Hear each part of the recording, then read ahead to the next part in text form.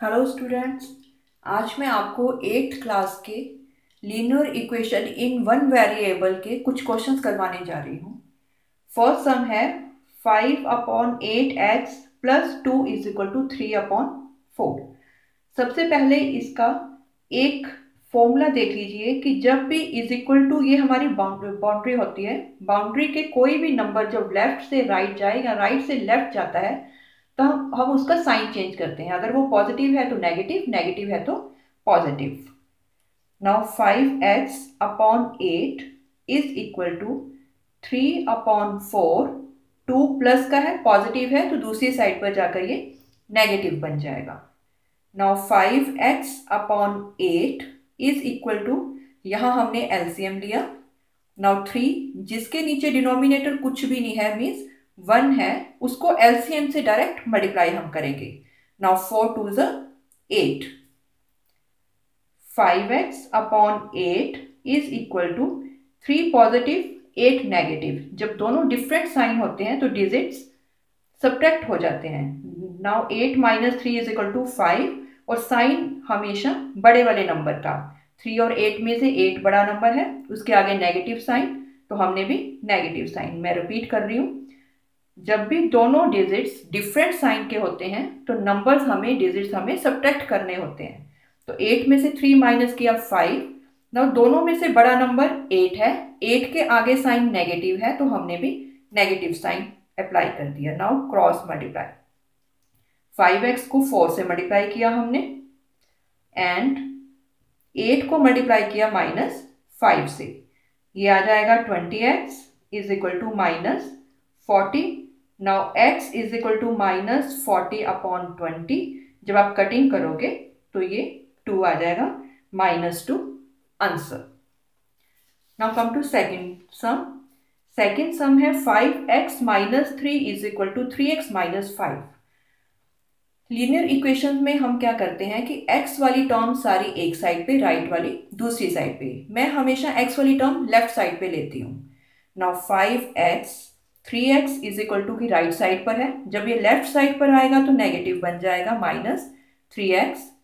-5 is equal to की right side पर है, इसको हमने राइट पर ही रखना है तो इसका साइन चेंज नहीं हुआ।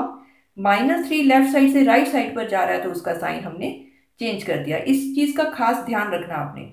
नाउ 5x एंड 3x दोनों के साइन डिफरेंट हैं, नंबर्स सब्ट्रैक्ट हो जाएंगे। 5 में से 3 माइनस किया 2x, और बड़ा नंबर 5 है, वो पॉजिटिव है, तो इसको हमने पॉजिटिव रहने दिया। नाउ 5 + 3 दोनों डिजिट के साइन अलग हैं। 5 में से 3 माइनस किया 2, दोनों में से बड़ा नंबर 5 है, 5 के आगे नेगेटिव साइन, तो हमने भी negative sign. x is equal to -2/2, cutting करेंगे, -1 हमारा answer. Next third point, third some. 4 bracket 2x + 1 bracket close is equal to 3 bracket x - 1 bracket close + 7। Bracket के बाहर जो नंबर होता है, अगर कोई साइन नहीं है, इट मीन्स वहां मल्टीप्लाई का साइन है, तो हम पूरी ब्रैकेट को उस नंबर से मल्टीप्लाई करेंगे। 4 को 2x से मल्टीप्लाई किया 8x, 4 को 1 से मल्टीप्लाई किया 4 इज इक्वल टू 3 को x से मल्टीप्लाई किया 3x, 3 को -1 से किया देन -3 + 7। 7 को हमने नहीं किया मल्टीप्लाई 3 से क्योंकि ब्रैकेट क्लोज हो चुकी है। अब सेम वही x वाले लेफ्ट साइड पे विदाउट x, राइट साइड पे। Now 8x 3x is equal to की राइट साइड पे है, लेफ्ट साइड पर आएगा -3x बन जाएगा, एंड -3 + 7 ये अपनी साइड पर ही है, +4 अपनी साइड छोड़कर राइट साइड पर आ रहा है तो उसका साइन चेंज। 8 में से 3 माइनस किया, now 5x is equal to -3 + 7, दोनों के साइन चेंज है, number subtract 4, now -4। 5x is equal to 4 में से 4 माइनस किए 0, and x is equal to 0/5। 0 के नीचे डिनोमिनेटर कुछ भी हो, आंसर हमारा 0 ही आता है। ये हमारा आंसर। नाउ फोर्थ सम। फोर्थ सम है 5y - 2, ये बड़े वाली ब्रैकेट है, y - 3 small bracket, y - 5 small bracket close, and बड़े bracket close is equal to 6। सबसे पहले हमने छोटे वाली ब्रैकेट सॉल्व करनी है, दोनों ब्रैकेट इकट्ठी स्टार्ट नहीं करनी। 3 को y से मल्टीप्लाई किया, -3y, हम विद साइन मल्टीप्लाई कर रहे हैं। -3 को y से मल्टीप्लाई किया, -3y, -3 को -5 से किया, now +15 is equal to 6। 5y -2, मैं पहले अंतर ब्रैकेट सॉल्व कर देती हूँ। y -3y 2y और -2y, क्योंकि y और 3y साइन डिफरेंट है, नंबर सब्ट्रैक्ट हुए। बड़ा नंबर 3 था, 3 के आगे नेगेटिव साइन, तो हमने नेगेटिव साइन लगाया। मैं बार बार रिपीट कर रही हूँ इस चीज को आपको। 5y अब मल्टीप्लाई करेंगे, -2 को -2y से मल्टीप्लाई किया तो +4y, क्योंकि जब माइनस और माइनस साइन हम मल्टीप्लाई करते हैं तो वो पॉजिटिव साइन बनता है। +4y, -2 को +15 से मल्टीप्लाई किया तो -30 is equal to 6। 5y + 4y 9y is equal to 6। -30 अपनी साइड छोड़कर दूसरी साइड जा रहा है तो वो +30। Now 9y is equal to 36 and y is equal to 36 upon 9। 9 1 ज़ा 9, 9 4 ज़ा 36। आंसर आ गया हमारे पास 4। अब हम फिफ्थ सम पर आते हैं। हल्का सा टफ है फिफ्थ सम, लेकिन आप सीक्वेंस में करते जाओगे तो इजी है।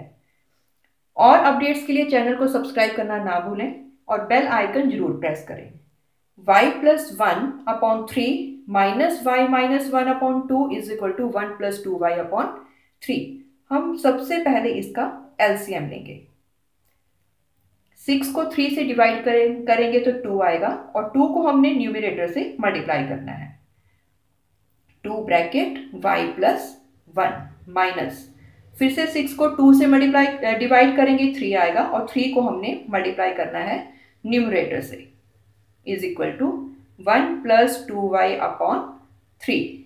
अब सॉल्व करेंगे। 2 को y से मल्टीप्लाई किया 2y, प्लस 2 को 1 से मल्टीप्लाई किया 2 अपॉन 6 माइनस -3 को y से मल्टीप्लाई किया -3y, और -3 को -1 से मल्टीप्लाई किया +3 is equal to 1 + 2y upon 3।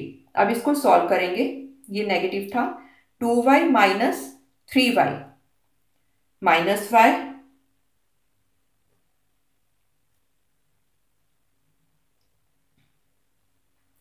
3 + 2 5 + 5 upon 6 is equal to 1 + 2y upon 3। अब हम क्रॉस मल्टीप्लाई करेंगे। 3 को -y से मल्टीप्लाई किया -3y, 3 को 5 से मल्टीप्लाई किया +15 इज इक्वल टू 6 + 12y। अब सेम y वाले लेफ्ट साइड पर -3y - 12y is equal to 6 - 15, -15y is equal to -9, minus cut. Now y is equal to 9 upon 15। 3 के टेबल में कटिंग हो रही है इसकी। 3 3 ज़ा 9, 3 5 ज़ा 15। आंसर आ जाएगा हमारे पास 3/5। This is answer. Thank you.